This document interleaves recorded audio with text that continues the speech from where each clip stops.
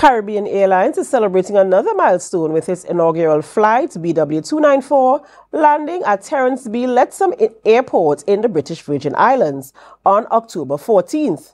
CEO Garvin Medera announced that this new route enhances connectivity across the Caribbean, marking the airline's first service to Tortola and expanding its network to 24 destinations.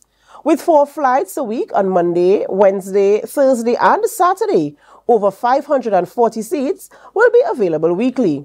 Upon arrival, passengers were welcomed with a traditional water salute and a cultural event hosted by the British Virgin Islands Tourist Board and Film Commission.